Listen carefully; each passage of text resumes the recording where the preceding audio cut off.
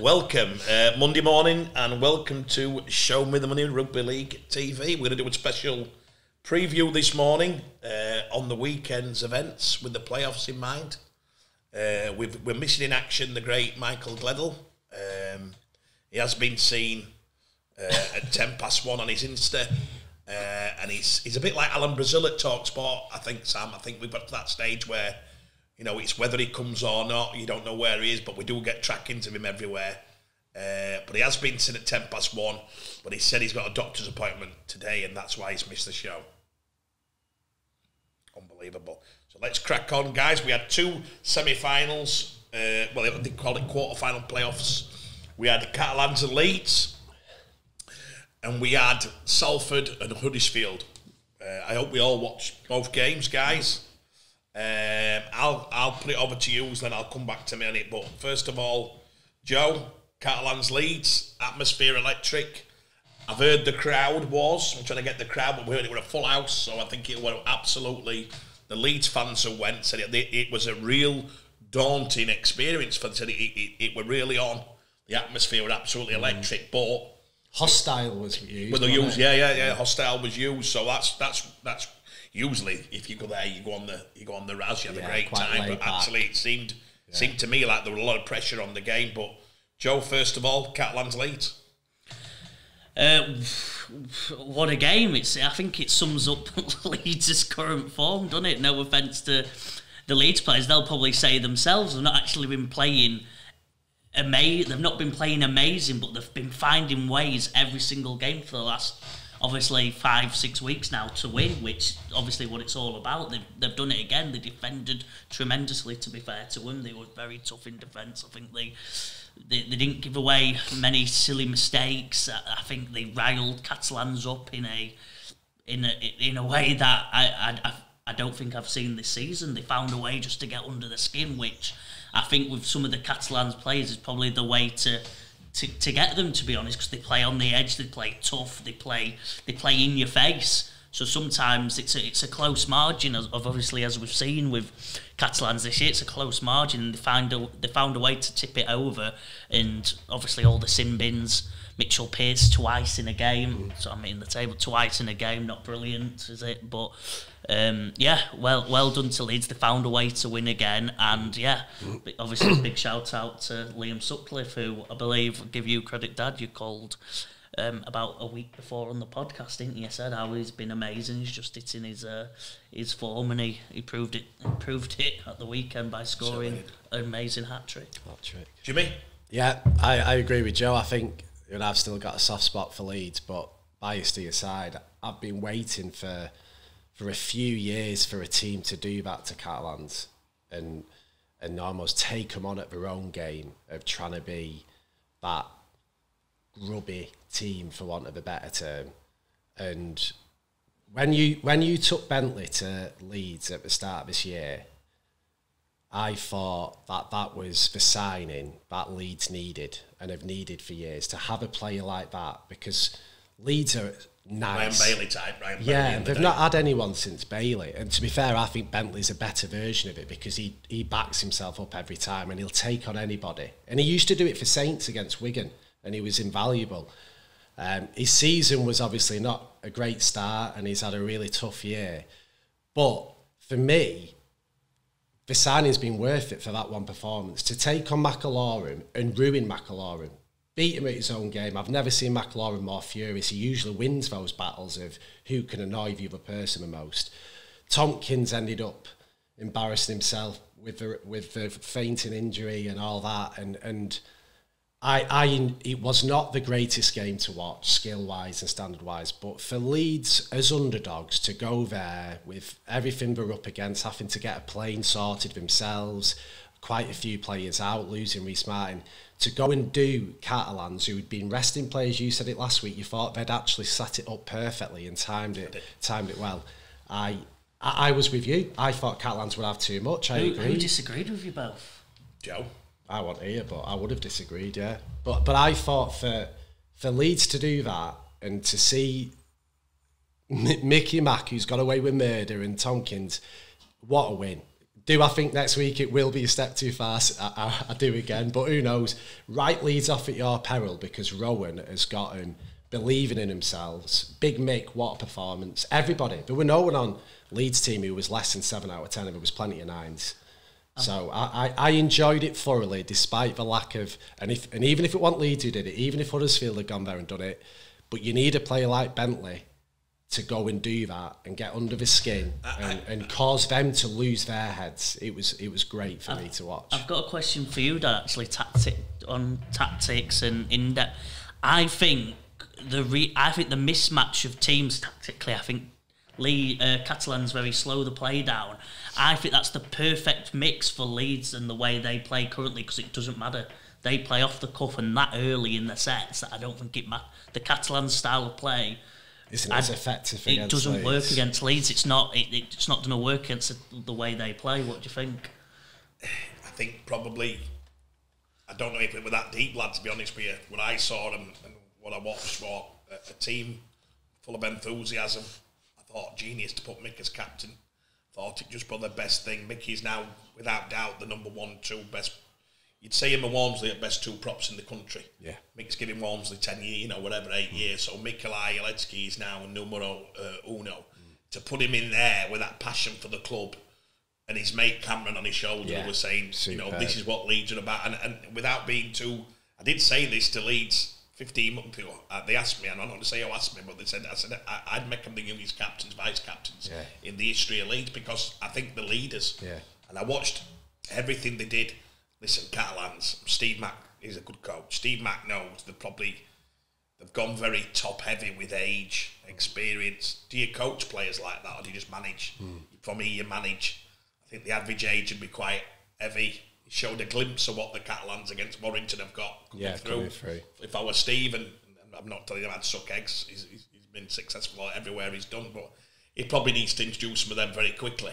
Because what you find at end of year with them legs is Leeds come in and then, look at Jared Connor. Let's give him some proper raps. There's a kid here who no one in the league would pick. No. Based on Jared Connor, you wouldn't put him in front of Twaye. You wouldn't put him. We've got Corey, but let's be honest, he's going in there. Apart from a couple of mistakes, he goes in there and he competes from day. He could play 80 minutes in Super League in Catalans. And hold his own. Yeah. He's been a revelation, and he is Moneyball. You look at what people say. He's not our player, but I give total raps to that kid. And can I just add on that one quickly? What a call off Rowan Smith to put him in there, leave Dwyer out, who is arguably Leeds' most dangerous player in a tight game and in form, and to put Cruz to go to Cruz and say, you're on the bench, I'm trusting Jared. What a brave call. And, just woniful to see a coach be that confident in his own strategy. If you know Rowan, I've said this morning to somebody, I said he's a very faceless coach. And what I mean by faceless is he doesn't give a shit on what name you've got and how many times you've played. He's literally coaching the dream coach. He's coaching on what he sees in front of him. And believes. That is top level coaching. That's what we've been waiting for years. When somebody goes into a change room and says, I've no agendas with anybody. You show me enthusiasm. You show me where you're going with this, and I'll back you. Yeah. And I think he does that regardless of the names. Because every time I look at a team, did I think Leeds could go Catalans without Ashanley, who I think is the most pivotal player for them at the moment? Not a chance. Not a chance. Oh my God. Tyndall, everybody who goes in, this is when you've got good spirit. Yeah. You could put anybody in at the moment, let's be honest. They could literally put anybody into that team and they think they've got a chance. I'm not going to preview the next game because I think that's on another show, but Catalans, I listened to him after the game with Steve and I thought, I wonder where they were going with this year, because they play above cap to Catalans. They probably play at 2 point, Steve, they might correct it's 2.2, whatever. They definitely got marquee players. So you're looking at getting knocked out playoffs in 4th or 5th or whatever they finished. I just thought I didn't think it clicked all year. No, it's not. And I didn't think it clicked I think Steve said it. He said we haven't really clicked, and I thought, that's a great answer, but you're the boss. Yeah. So Sky should have said to him, so why don't you think it's clicked, Steve? What have you got your recruiting wrong? Have you got injuries at the wrong time, which everyone's had this year, by the way? Listen, Sam Tompkins has been one of the best players I've seen in Super League. Yeah. That's me. Agree. But he's also one of the what I call the clicker players.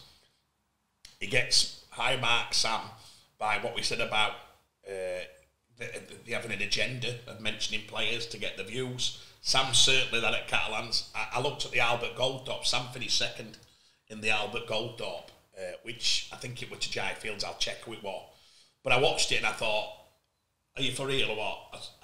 Consistently, Sam's been the second best player in our comp for an award. That's all the journos, isn't it? That's the journos. Well, it's Martin Sadler's award they've had for years. They do it. Some McShane, they've always got it pretty much. Yeah. But I looked at it. It's usually Rangy won it 3 times. I think Gailey's won it 2 or 3 times. But yeah, Gailey's I was so shocked at. But I do understand it, because if all you do is talk about certain subjects when the teams are on, you can get sidelined if you're not studying it. You can watch that game and think, what happened? Well, they just got found out with slow legs. A lot of them are probably. I wonder how he gets. It just gives Sam. So Sam's got another year. I reckon they've got 3 of them. Gil Dudson and the other prop's gone Warrington. Yeah, Cassiano. Yeah. Would I be Warrington buzzing thinking I've got them 2 coming? I don't know, because for me, you're back to the opposite of what you're saying about Leeds. You're back to proven, tried, tested, and that's what you're going to get. But you're going to get another year older version of that player. So our Catalan's doing good business by releasing that and probably getting some younger legs in. Yeah, I've Warrington just got 2 players who are 1 year, 30, whatever they are, and it's frightening in a way to think which one's going to get it right and which one's going to get it wrong. But I wonder how much cap space Catalans have got for next year to change anything. Because I'm not hearing, we're going to do a transfer news, but I'm not hearing anything coming out of Catalans. They've signed Tom Johnson, haven't they? They've signed Tom Johnson. It's a pretty big signing, to be fair. I think one thing that links into Catalans, last year, Catalans had it all their own way. With what was happening with COVID and teams going over there and all the issues. I don't know if there was an element of that. Last year, that was a close final, wasn't it? They weren't far off at all. This year, I don't know whether they thought, let's do it again, but let's take our time a bit more near the business end and make sure players are ready for the big games. But probably misjudged. Wigan getting Field and Bevan back, that elevated them to a different level. Change of coach, big factor. And other teams, Salford and Huddersfield, doing so well. I think they've misjudged where they needed to be. But I don't think anyone at Catalans think they lose that game. And I don't think a lot of people in the rugby league world did. Joe Harrison. Except for Joe and some hardcore Leeds fans. But I think they've misjudged it and they've got it wrong. And now they're going to have a serious look back, right? We can't take anything for granted, because you won't back them to be top 4 next year unless they make some significant changes. Cap space might not allow it. So listen, fantastic on Leeds. They're good to Wigan. Yeah. I'm laughing to myself because I'm very close to Matty Pete, and I think if you asked Matty who would he want, it would have been Leeds. After Leeds put it on him a month ago, he would say to it, "Give me Leeds." We owe him. If Matty was sat there and he doesn't need building up the game, but Leeds on back and going to Catalans, long trip, played their hearts out, then having to go to Wigan week after, who are seething about the performance a month ago. So Matty's team talk, he won't even have to say a word. He's going to say the bash you all over. Harry Newman and Ash Hanley were bullying you, from back line. They were bullying him. They were getting quicker hooks. So this game's all set up for an unbelievable game. I think Wigan will be 1-3 on, probably 12 on handicap. Yeah. It'll be interesting to see what happens. But right him off. Amazing performance. And Newman hopefully back for that one as well. I think. Newman is Ash back as well. I don't know about. No, they're saying Ash another week. Newman, I don't think. It's whether they risk him. I won't be risking him. And I don't think Rowan's the sort of coach who does risk players, which is another great thing for him. Because he trusts other players. That's a lovely gift, isn't it? So the second semi-final, guys, well done on Leeds. Catalans could do better. It's Huddersfield Salford, and we was at the reserve game, so I didn't tell anybody. I taped it and I took my phone off and I made sure I got home and I watched it. I built it up as Watson v Paul Rowley. Styles. I thought that 2 coaches of that ability. I thought, wow, these are both highly rated young coaches in the game. Both like to play. They talk about Ian Watson and he gets pissed off. I've heard he was pissed off last week with everyone saying about going through the sets and making sure we control this and all these keywords what coaches use. You know, high percentage of completion, control of the process. I don't know it. I don't know. I've sat in changing rooms. I've been around players. I've never heard a young player use process anyway. I don't understand what it means. I think it's fucking baffling on any part of what it is. It comes down Riley to... used it in his post-match interview, and they're laughing. They're probably having a dig it. I don't know. But what I'm laughing at is you look at both teams. What I saw were one team absolutely like Leeds, confident in each other, absolutely buzzing. I've got to disagree with you about the process here. I know you don't. I think Salford have gone through a process this year. I think earlier on throughout the whole season, I've been saying you can never predict what Salford are going to win, going to lose, and you can see they've been tuning when they got it right early on in the season. They destroyed teams. When they got it wrong, they got destroyed. They've been very up and down all season, and then the process clicked at the end in the final few games. You could see even when they lost against Leeds, they were playing unbelievable rugby, and it's determined. I think that is a process. I think they've got. And Ryan wasn't joking. It's when he said determined about the process. usage of the word process. It's a piss take at the moment that everyone's saying coaches are using it as a key word. Process.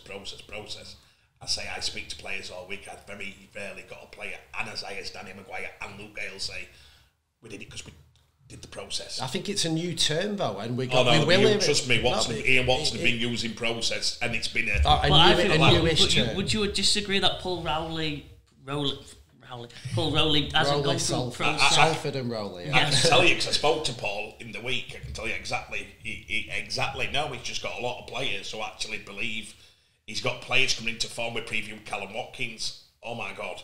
If you looked at Huddersfield and Salford, all I saw were one team. And Brian Mack used to use this very regularly because everyone over X, you've got one team going into the game absolutely buzzing to play with each other. I thought Huddersfield were flat. I thought they were so flat. Yeah. And I said this, and I probably want to challenge Thulis watching the show, so I'll probably get in trouble here. They got nil'd on in a playoff, and yet when they asked Ian how his season went, I thought they'd come across like, hey, everything's good, finished third, really good, you know. And I'm listening thinking, are you fucking joking? You've just been nil'd on by 34 fucking nil, and we're not having this conversation. And Sky never got. I don't know if Ian were clever and whipped it away from what his season was, but it was like, hey, great gig, boys. Let's build for next year. Everything good. A genius how he did it, to be fair. But for me, I'd have thought somebody would have said, but Ian, let's talk about this game. Well, I agree on Twitter, online, even after the interview, the way the players were. I can't say it looked like they weren't bothered because clearly the players, they're very extremely bothered. So I'm not saying that, but it didn't seem as impactful that they got nil'd, that the game went as it was. Salford took it to them and, frankly, beat them pretty comfortably in the end. Well, they've just been 28-0. They've been nil'd in a playoff game. Has that ever happened? I would say... the first time in history? I would have thought so, in a playoff game. What? In a Super League playoff game, I don't think a team's been nil'd. Never. I'm sure someone... Wigan got nil'd last year against Leeds. Oh, was it? Yeah, that was it. Oh, was it 8-0 that one? Yeah, it does happen. Fair enough. Yeah, only right. But this is what probably leads into that. You've got to be careful. Like it's different styles of managing, isn't it, and psychology. If Watson, for whatever reason, has been happy to go and make sure there's no fingers pointing at his team who have overachieved for what a lot thought, and he's trying to take the pressure off lads, going, look, whatever happens today, boys, it's been a great year. We've set ourselves up for next year. It's been a success. If you reiterate that, I'm not saying there's anything wrong with that approach. We get a flat performance. But it can lead to that. One way it could have easily happened that the players thought, no pressure, let's go and play. However, what happened was what Salford did with their form going into it. Huddersfield have been going that way for a while, and Salford have been going that way. Salford have gone in with the pressure off, take the emotion out of it, as Briley said, and let's just trust what we've been doing the last few weeks and go for it. Work to treat. Huddersfield have gone, well, what we've done's great, that'll do, and it could have led to that performance. They've not been on form for a while, though, Huddersfield, have they? Yeah, I just looked at it and I watched the game and I just thought one team have gone into Salford remind me of Leeds. They just look like a team who were enjoying the playing together as mates, and they look like they're all together. I was watching the half. I mean, Brody's injured for the Saints game. That's heartbreaking. Yeah, that's heartbreaking for him, because he is without doubt been a revelation, and probably for me, if you're going to challenge Jai Fields, he's the one who I'd challenge Jai with, and saying he has to be one of the best. There's rumours. Got a transfer rumours going, but there's rumours he's going back to NRL, that he's been offered. I hope for our competition he doesn't. I think he's been a revelation. I looked how big he was after the game when they were cheering. He's only looks a small lad, but he's got a big heart and he's got some play in him. But I thought that even down to individual battles, I were looking again. It was clever what Ian did. Even after the game, they talked about he gave a lot of toffee for Andy Ackers. You know, and I was like, right, but is that again taking away that I thought Huddersfield have had the best hooker in the comp, certainly top two. Didn't you? And he, you know, for whatever reason, it didn't. Whether they didn't get any quick rooks or quick plays, and he couldn't get on the front foot, and he got.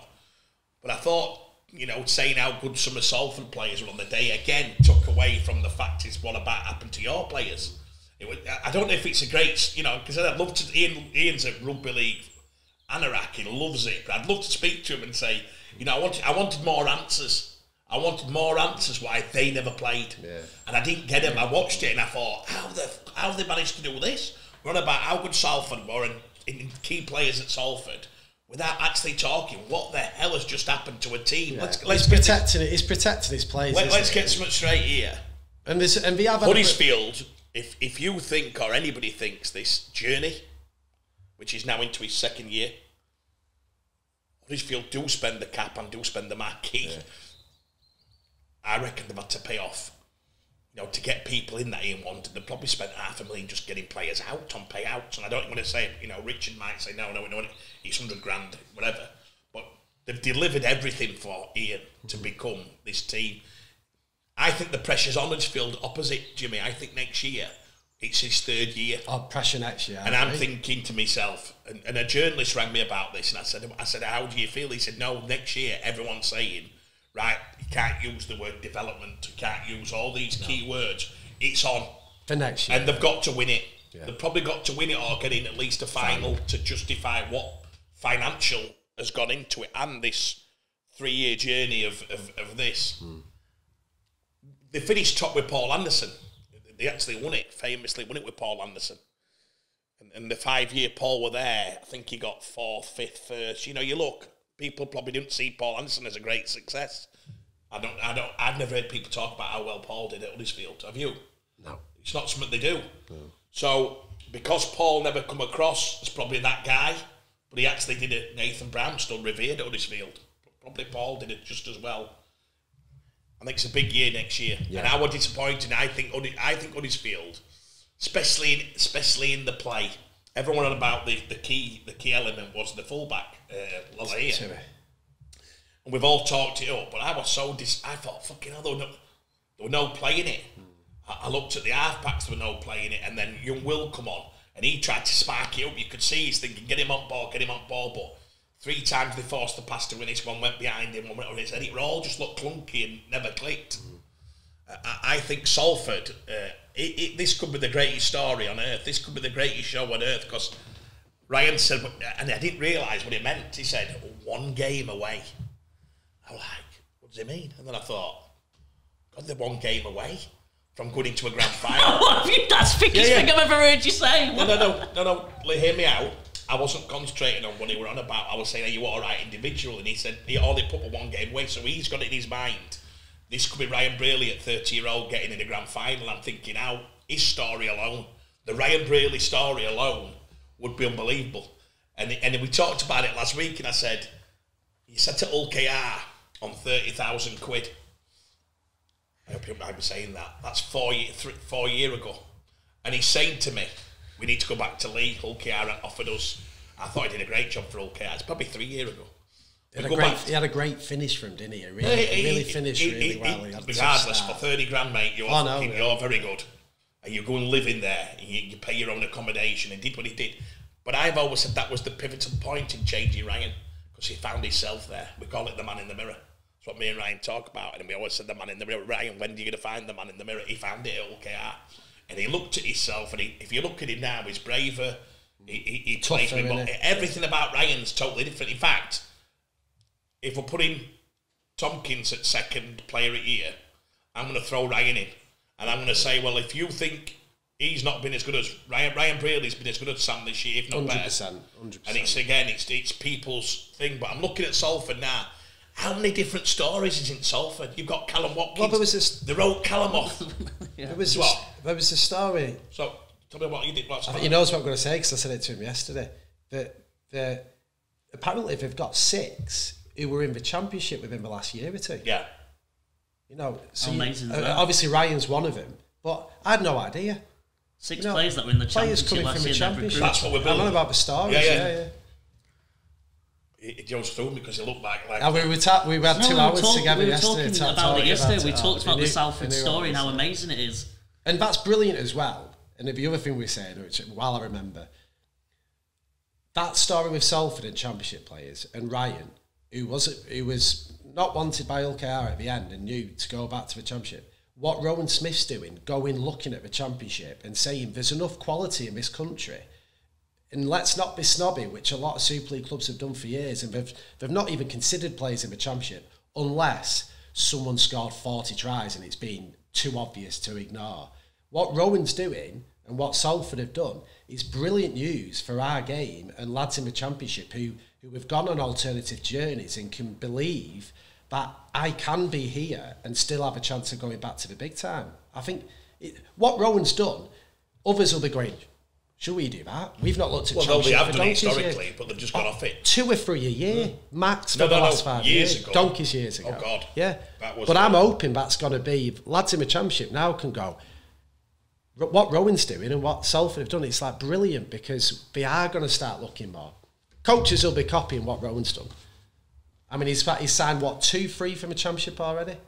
Yeah, but I'd say it is a model that, the Powley and them years are good historically. For the last 5 years, there's been no more than 1 or 2 who've gone from the championship. Probably 6. You're on about donkeys years ago, what about in recent years? I think it's brilliant.